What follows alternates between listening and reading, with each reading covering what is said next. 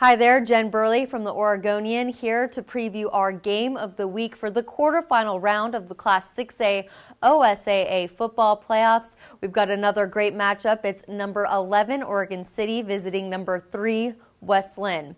Earlier this week, I went out to West Linn High School and spoke with the Lions junior quarterback Tim Tawa, and he told me what makes this offense so special with all of the weapons that he has around him. Yeah, I definitely wouldn't be the same quarterback without those guys. They really put in a lot of work over the season and before the season to help us be where we are, and our whole team's playing really well. The defense is playing well too.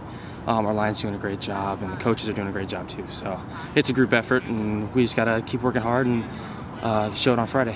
Now, this is actually the second time that Oregon City and West Linn have played each other this season. The first time around, West Linn defeated Oregon City 40-28 in the very first game of this regular season of 2015.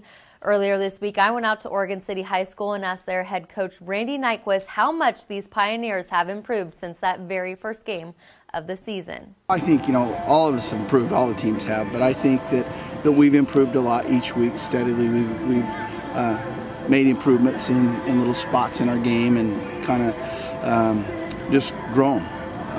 Week by week, we've gotten better and better, and I feel pretty good about where we're at right now. We're playing against a very good opponent, but I think we're a pretty good team as well. Kickoff for our game of the week between number 11 Oregon City and 3 West Linn is scheduled for 7 p.m. at West Linn High School. And if you can't make it out to the game, that you're going to be here on highschoolsports.oregonlive.com following all of our live updates and getting our post-game coverage. Thanks for joining me today. I'll see you next time.